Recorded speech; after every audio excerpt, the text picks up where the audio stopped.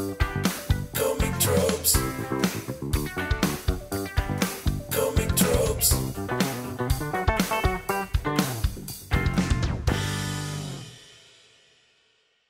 Hello, welcome to Comic Tropes. I'm your host, Chris. Today I want to talk about one of the best artists in comics. He's a true modern master. It's actually a little difficult to talk about his work because when you look at his whole life, his whole career, he's never had any personal drama to speak of. He's never changed his art style in any big, obvious, noticeable ways. And he's never explored any creator-owned work to sort of explore more of a personal side. Instead, he has worked consistently, mostly at DC Comics, for about half a century, quietly producing gorgeous, realistic, convincing, panel-to-panel pages. I want to talk about the artwork of José Luis García-López. We're going to take a look at some of his longer runs, some of his influences, and some of his working styles. Before I get too far, please consider hitting like and subscribe. That really helps the channel. And without any further ado, let's get into it.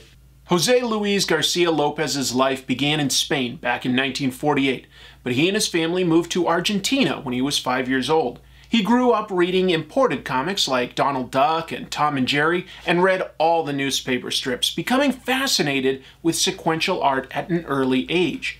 Seeing García-López's interest, his sister bought him a correspondence course at the Continental School when he was only 10 years old.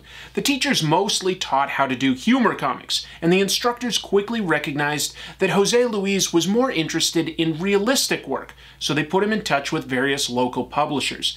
By 13 years old, he was already getting work at a small publisher in Argentina, and by 16, he decided to formally attend art school at the Escuela Panamericana de Arte. While there, one of his instructors was Alberto Breccia, who was known for a wide variety of Argentinian comics, including Mort Cinder, a very popular horror title.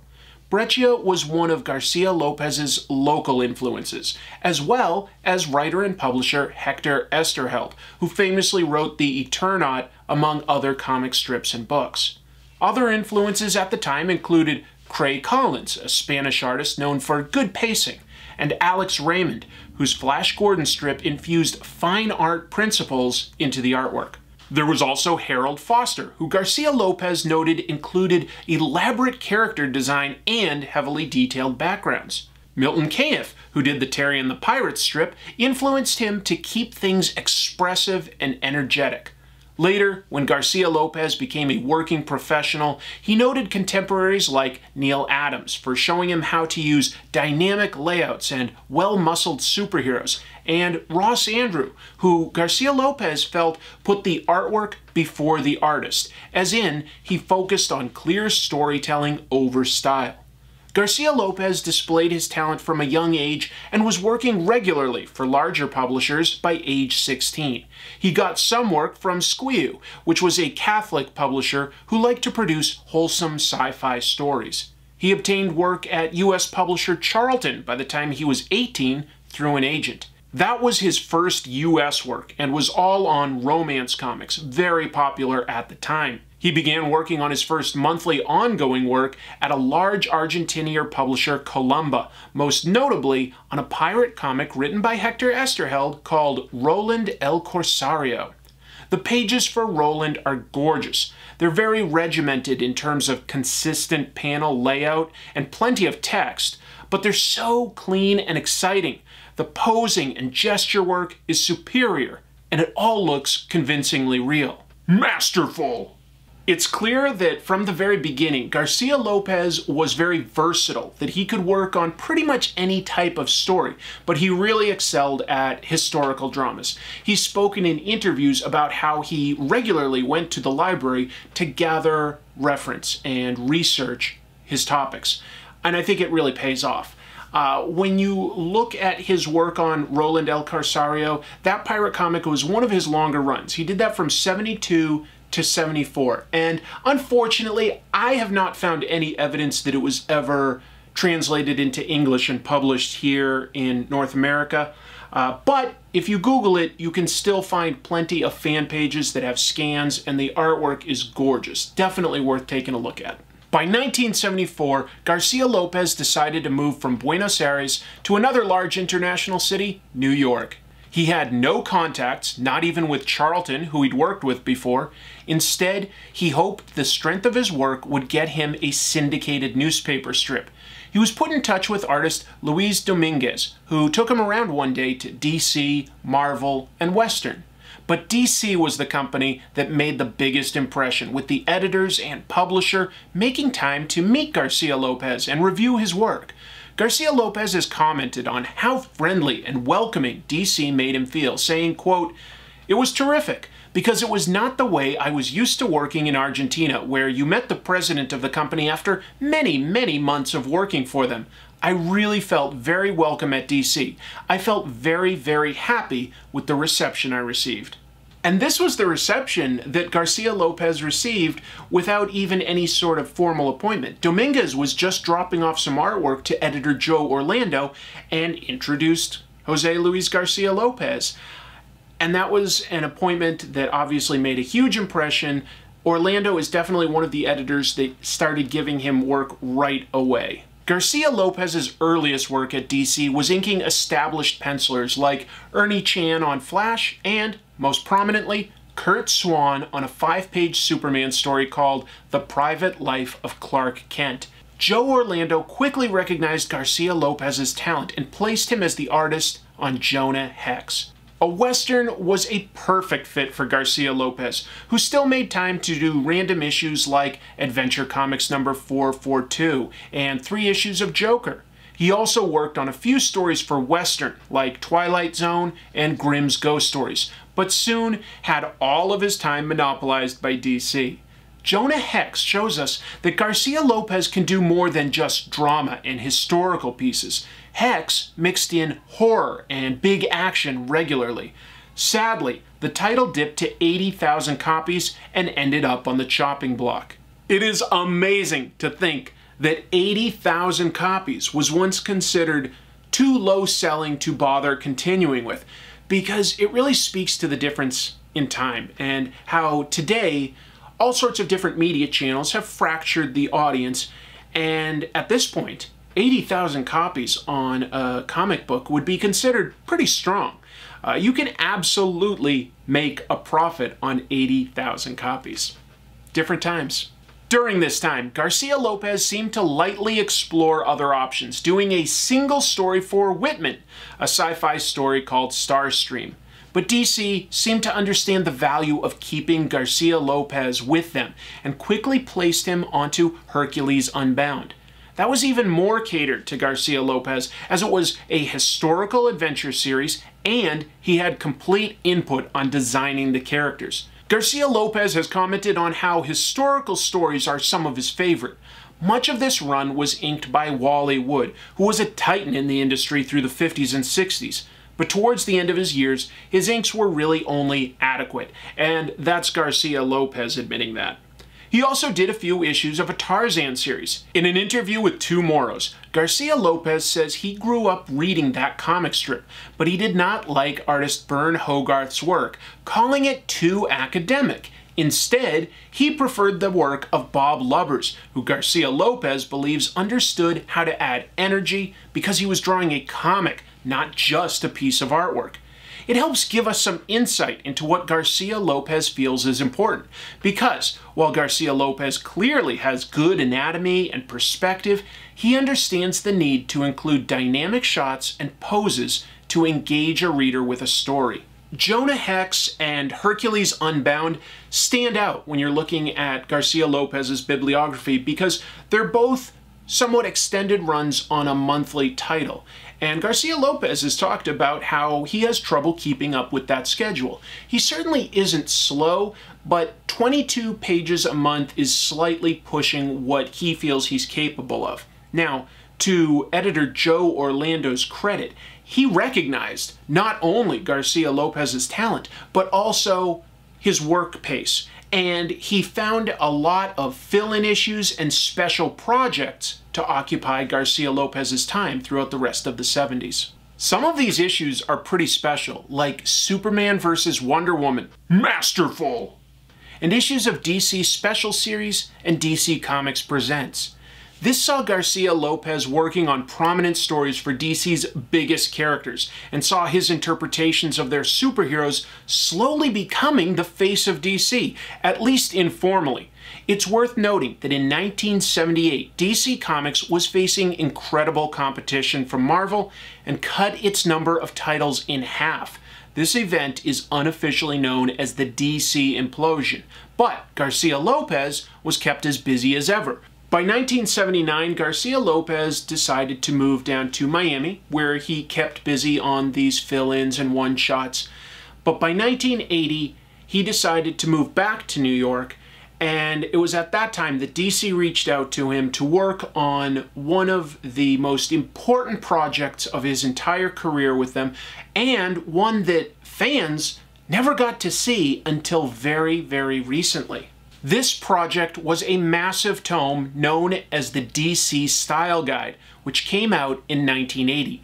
It was page after page of the definitive looks for each character DC had, which was shared with any licensees, so that they knew how a character should be presented on merchandise. This guide itself wasn't available for sale, but there's an excellent chance you grew up familiar with Garcia-Lopez's artwork by seeing it on t-shirts or drinking glasses. There are now fan pages where you can pore over these pages, and they are gorgeous. Batman is moody. Wonder Woman is powerful and glamorous. Superman is powerful and happy. The images are great, and Garcia-Lopez was asked to update it a bit each year for quite a while.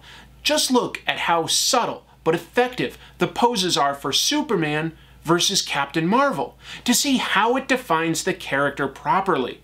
Masterful!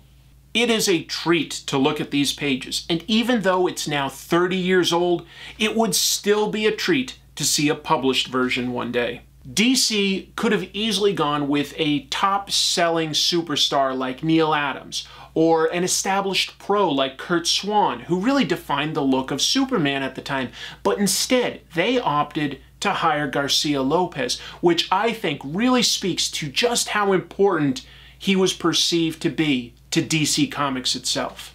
While Garcia-Lopez could easily handle superheroes, his editors knew that he'd get more engaged working on stories in other genres. A deal between DC and Atari led to plans to adapt their game Star Raiders into a comic. Garcia-Lopez was asked not just to draw the comic, but color it as well. Despite his objections, his editors were confident he could handle it, and it's a rare case of getting to see him color his work. I find it dynamic, but Garcia-Lopez has said that he agrees with the opinion of artist Bill Sienkiewicz, that it has too many colors. The book was changed from an ongoing to a standalone story and became DC's first graphic novel. Following that was the last of Garcia-Lopez's extended monthly comics work, as he worked on 12 consecutive issues of Atari Force, another adaptation of Atari material. In 2 of the issues, he inked Ross Andru, but he illustrated the other 10 and had a lot of input with writer Jerry Conway on character design and story pacing. You wouldn't necessarily expect Atari Force to be something special. It's based on a licensed idea of a gaming console long in the past, but it's fantastic.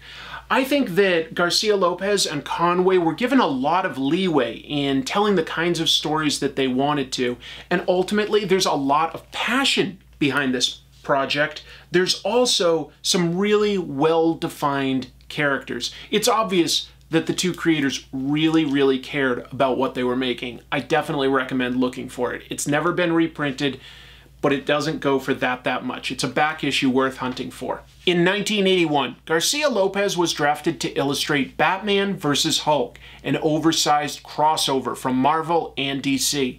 It's one of the 2 times Garcia-Lopez has illustrated a Marvel character, although the work was officially done through DC. It's a fun issue, inked mostly by Dick Giordano, although you can look closely and see that some of the pages aren't quite up to his standards. It's likely that these pages were inked by the Crusty Bunkers, the name given to anyone in Giordano's company Continuity Studios who was available to fill in on last-minute projects. Garcia-Lopez illustrated fill-in issues of Teen Titans with Marv Wolfman and several issues of Deadman. He made the interesting choice of utilizing duotone to give Deadman shading that isn't seen in his other work. It helps ground it, and it's a pretty successful experiment with his work. Other interesting work includes a fill-in issue on Indie Comic Nexus, because artist Steve Rude asked him to do it, and a Wonder Man pinup for Marvel, because inker Joe Rubinstein wanted to work with him. That single page remains his only work done through Marvel. Looking at his career, Garcia-Lopez spent decades working at DC, but he never had an exclusive contract with him. I will say, I think this is a miss on Garcia-Lopez's part, because he was kept busy enough that he may as well have had the exclusive and gotten paid some sort of a bonus for his work. He's talked about how comfortable and happy he was working for DC Comics, which I think is fantastic, but I do think that he ultimately should have looked out for himself a little bit more. Without many extended runs, it's easy for a video like this to simply be a recap of his work, looking at projects like Twilight with Howard Chaykin that seems to add a European flavor, with some of the stylistic touches that remind me of Mobius, or his many Elseworld stories and Doctor Strange Fate from the DC Marvel crossover story Amalgam in the 90s. But I find it more interesting to dig into one last piece that he did with Jerry Conway, his writer from Atari Force. Together, they did a limited series called Cinder Ashe. It's a crime story, with the two main settings being New Orleans and Vietnam. It's amazing how convincing and detailed the world is. Garcia-Lopez excels at facial expressions and pacing, so the mature theme drama is another standout if you want to dig into his artwork. Masterful! The closest thing to this is his early comic strip fill-ins from Argentina or his issues of On the Road to Perdition later on.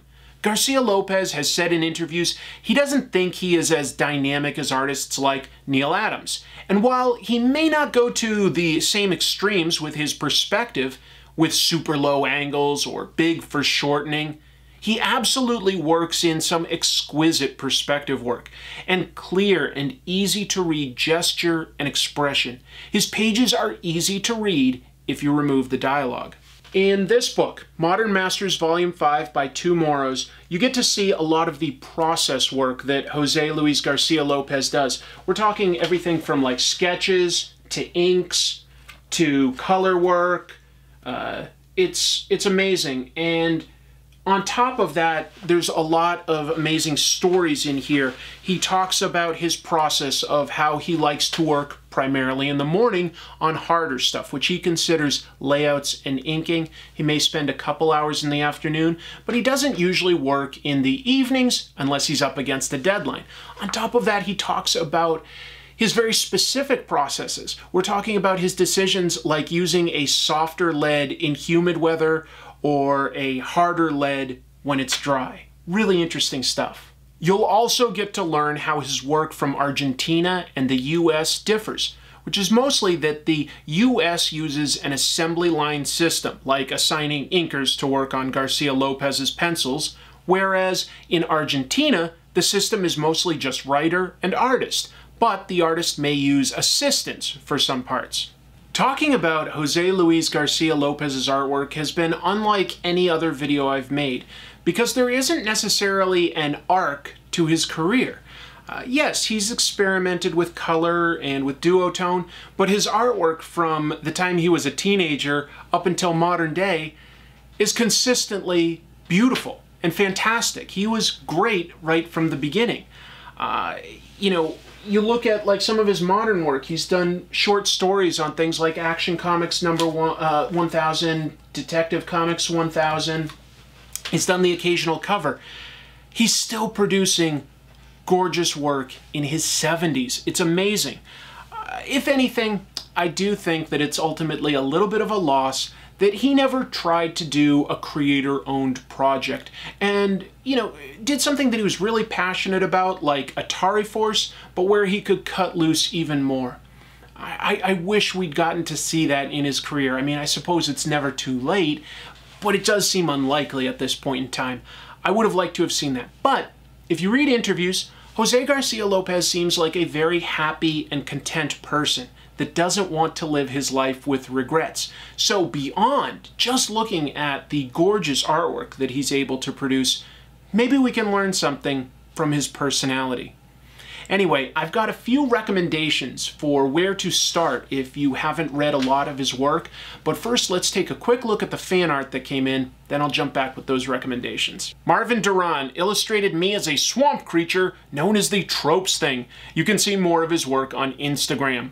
Mark Tac sent in some artwork where I'm the Dark Knight, Cyclops, Mr. Sinister, and a customized action figure. Pretty cool. Tomas Dagum created a great cartoon where I'm being chased by Man-Thing for making too many puns. Shane Klink drew me getting rescued by Man-Thing like the damsel in distress that I am. You can see more of his work at his site. Sal Otero envisions me comforting Man-Thing after his terrible R.L. Stine comics. You can see more by Sal on his YouTube channel. Teague Ricks shows us that whatever knows humor burns at the touch of Man-Thing, so I am toast. Roger Okawole illustrated a full 2000 AD cover with me as Judge Dredd. You can see more of his work on Instagram. Pedro Nuno Lopez sent in this amazing piece, which envisions me as a Lego minifig. You can see more of Pedro's work on Instagram. Brian Figgins built myself, Infotron, and the Gachapon machine out of Lego. I think we look cool. Finally, Gerard D'Souza created this artwork where I am Man-Thing and I'm burning some poor soul. You can see more by Gerard on Instagram. Folks, it's always a treat to see fan art. As long as it has something to do with comic tropes, I'm always happy to share it. You can just send that in to comictropes@gmail.com. I'll feature it, and then on top of that, I will pick a winner to get a Gachapon prize that I picked up in Japan. So, we had 10 entrants. And let's see who won this time. Spinning the ball hopper. All right, number 7. Number 7 was this artwork, so congratulations. I will send out the prize. Let's figure out what you got. I'll pull that out of the Gachapon machine that was donated by Lunar Shine Store. Very appreciative of that.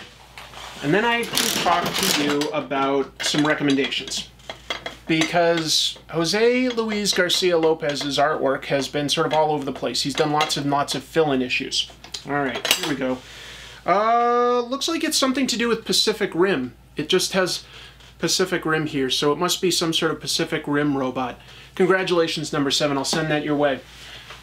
A few places that I would recommend starting with García-López's artwork. I'd look for his Jonah Hex issues. I think that that's some of his earliest American work that can be interesting to compare to later stuff, and Jonah Hex is a pretty cool character. I think that's really strong right from the beginning. I think that personally one of my favorite things that he's done has been Atari Force. So if you can find Atari Force, 12 issues, pretty cool story. I think he was really passionate. I think he really gave that a lot of effort. So that's the second thing I'd recommend. And then the third recommendation I have would be to look for Cinder Ashe. It's a lot more mature than the other stuff. And it's also just gorgeous. You know, the environments are amazing. The character design is solid.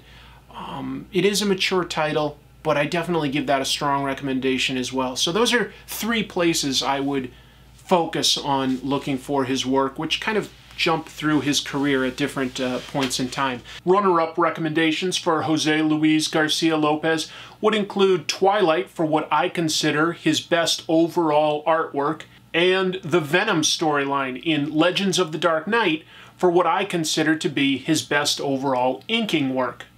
And then, of course, something that isn't printed but that you can look up online, look up those pages for the DC Style Guide. They're really amazing. You're just like, yeah, this is what that character should look like, at least in my opinion. DC really had something special with José Luis García-López. I'm sure that if Marvel could have, they would have loved to have gotten a hold of him for a book. And we can only imagine what that would have been like. I would have loved to have seen him do something at, you know, Image or, you know, Dark Horse in the 90s. One of these places that does something creator-owned. it's not too late. He's semi-retired. He hasn't done a lot in the last 2 years. I think that the last thing he may have done was the cover for Detective Comics 1000. Not the cover. There's a story inside, or a page at least. I can't remember now. Sorry. That was, I think, the last thing he did. He may have done a cover for DC since then. Still as talented as ever. You know, sometimes people get older and their work becomes a lot looser, but I think that José Luis García-López's work is as tight and fluid as ever. That's something I think you look at. There's a fluidity to his form. I'm trying to think of anybody else that sort of reminds me of him. Maybe a little bit Alan Davis, the British artist. I don't know if Garcia-Lopez was a direct influence, but you know, there's a fluidity to that. Anyway, he's just always been one of my favorite artists. Always an exciting treat if you were reading an issue as a kid and you saw his name. You were like, oh, cool, this is going to be extra good. So I thought it was worth putting out there. He deserves a lot of credit. I'm sure he's influenced a ton of people that are working today. And honestly, maybe subconsciously. We probably grew up with him on our underoos or on the artwork for action figures, you know, and didn't realize. But it was his artwork. So I've got an interview coming up soon. I've got some episodes about some foreign comics coming up soon, a few indie comics. I'm pretty excited. So please stay tuned. I really appreciate you guys watching. I appreciate the subscribers. That count just keeps going up. I'm very, very grateful. I really, really am. The channel's been doing great. It's all thanks to you. So I'll see you real soon. Until then, keep reading comics.